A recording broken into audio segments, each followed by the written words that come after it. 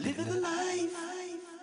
In the UK, there are over 1 million children who are affected by speech disorders and speech difficulties, but with some help from speech therapists, they're given the tools to deal with their communication difficulties, and that is where our next guest comes in. She's a certified speech therapist and a voice pathologist. Please welcome to the show Shafaq Hassan. Assalamu alaikum. Assalamu alaikum. Welcome, Salam. Thank you so much for joining us today. It's a pleasure. It's wonderful to have you, a fully certified speech therapist and voice pathologist. Yes. What is a voice pathologist? A voice pathologist basically is a specialist in communication difficulties, which the voice basically is everything which is produced from the larynx upwards. And a voice pathologist is a specialist in that area. You know, basically anything which is speech related, prosody related, and yeah, just a specialist in the speech therapy area. So the type of children that you would be helping would be perhaps children with cleft palates, who are born with cleft palates, etc. Explain to us what the type of children you'd help. As a speech therapist, you're working with children who have speech, language, communication difficulties. Across the board, right? Across the board, across the range. Not just children, we're looking at adults and children.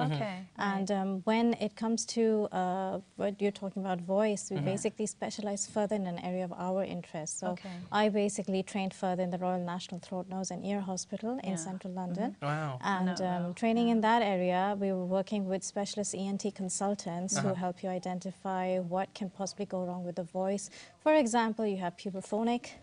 Puberphonism is basically when a guy's voice doesn't break properly, and so or a girl's voice doesn't develop appropriately to the high frequencies, right pitches, and yeah, so anything which is a difficulty, which disturbs a person, is not normal voice perceived by the person.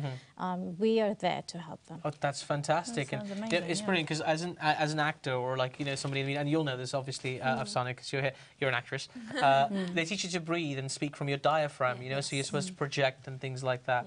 But I guess you're dealing with people who have like a much lower, I mean, their ability to communicate is on a much lower scale. Yeah, there are different etiologies, different reasons why a person has a speech impediment, a communication impediment. It's not just tied down just to a voice difficulty. For example, when you're talking about children, by the age of 3 years old, if they're not speaking properly, a parent should follow their gut feeling, gut instinct, and approach a GP or approach a speech therapist, because at 3 years old, you have a kid going, why is this, why is this? You know, they're stringing words together so you have sentences. And if that's not happening, then I would strongly advise, you know, the parents, the carers, to look into health services. So, for example, then, in that scenario, what would you do as a speech pathologist? What kind of exercises or what I do basically, would you do? because I'm a private therapist, so I usually have parents who contact me directly and they approach me, and my game plan normally is that I do an assessment. I identify which areas, for example, the first sounds p, b, m, t, d. If a child doesn't develop those right, then I address those with articulation activities, different direct, indirect speech therapy programs, customized depending on how the child comes out with their speech. Yeah. No, that's brilliant. I mean, that's fascinating. I'm just thinking, because of the community, especially within the Muslim community, there's so many children who are kind of grow up bilingual, right? Yes. So, I mean, I know I was growing up with like 4 or 5 languages actually around me, and there's people, this isn't something that's unusual now within the Muslim community. People grow up with, you know, Arabic, with Urdu, with Bengali, with Punjabi, all these languages. Does that have any kind of impact on somebody's speech pathology? It's a brilliant question that you're asking, because our community, the Muslim community, I mean, not stigmatizing any particular group, but parents are often very scared and worried to point out or to step forward and say, my child has a problem, can you help? Because they don't like labeling. Asian communities are terrified that, oh my God, if something's wrong with my child. The stigma. The stigma, it's awful. And, you know, being on the show, I think it's a perfect platform to reach out to those parents and just say that, don't be scared, reach out, help is available. It's not a bad thing, because help is there, it is treatable. And, absolutely, that's really. I mean, that's a really important message. Well, I think if your child has a problem, or even indeed you have a problem, you've got to, you take steps to correct it, and there's no shame in that. Absolutely not.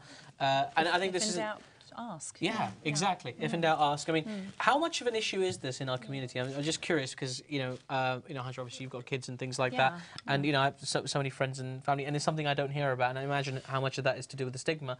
But how much of an issue? I mean, from just what you've encountered. It's significant. It's quite significant. I mean, I just like to give you an example so that people can relate to it. For example, you and I, living in the West, living in England, for example, we get colds, how many times in the winter? We have a cold weather, cold, runny nose, blocked ears, headaches. Adults and children, what do adults do? We have our medication and we overcome and forget it. But when it comes to little kids, often they have liquid in their ears which doesn't clear away. And from 0 to 5 years, children are acquiring sound and language. And if you have an ear blocked, children are not acquiring language. By the time they're 5, they're not speaking properly. And if adults don't pick up on that and identify, we have a problem. And that is the time when children have developed. So if they miss their developmental, milestones, that's when you need a speech therapist, and you need to be aware of that. Something as simple as getting your ear blocked and just getting your child's ear syringed. Checked out. At a later stage, you possibly need it to be syringed if you don't pick up on the fact that they're having hearing difficulties, which is affecting their hence language. the program that runs in hospitals and schools where they test children's sound. Oh, fantastic! How they pick up frequency that high of sound. pitch thing that the doctor used to do. I used to hate that. We were talking a little bit more about speech therapy, and I was just thinking, like, what got you into it? Like, what makes one think, I want to be a speech therapist? It's intriguing, please. I'm glad you asked me. I'm glad you asked because when I was deciding which university course to take or whatnot, we always think doctor, but no, or become a doctor or what, become a nurse, or automatically. Doctor, lawyer, doctor, lawyer. Exactly. Those are the career, My parents were thrilled when I said stand-up comedian. They were very happy with that choice. So I was very, very glad because I wanted to help people. I wanted to be in healthcare. And when I came across speech sciences at UCL, I thought, let's go for this. And I enjoyed the course because you were learning how to help people, and speech and communication difficulties like we were talking about. People are becoming more aware to that. And especially when it's, you don't look at yourself, or adults are like, whatever, you have a problem, you're not concerned. But when it comes to your child, the first thing you want to help. You want to find out what resources are available, what professionals are available. And if we as speech therapists, as healthcare professionals, as a team, if we are able to help overcome any communication barrier which a child faces as they grow up, then, why not?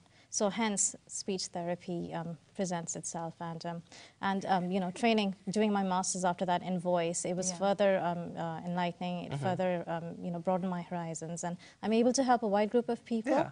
So that's what you wanted to do, mashallah. You wanted to help people, and that's what you're doing. Yes. Mashallah, it's a wonderful thing. Now, if people want to find out, more about your stuff, people want to get in touch, maybe get some advice. Is there somewhere learn something about it?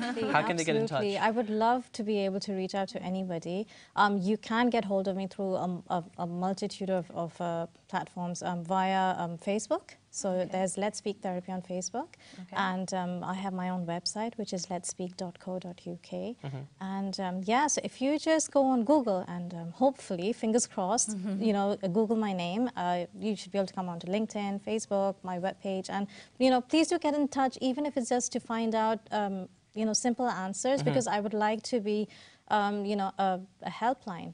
Maybe if possible. Maybe people can help others. Why not? Absolutely. Fortunately, we're out of time. A massive thank you once again to our guests, Afsana Dirouye and Shafaq Hassan. And of course, to all of you at home for watching. Don't forget, you can stay with us on Twitter at Islam Channel. #LTL, or if you want to watch us again, and why wouldn't you, watch us again on youtube.com/Islam Channel TV.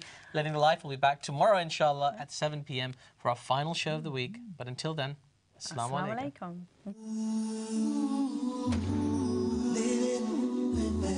Living the life.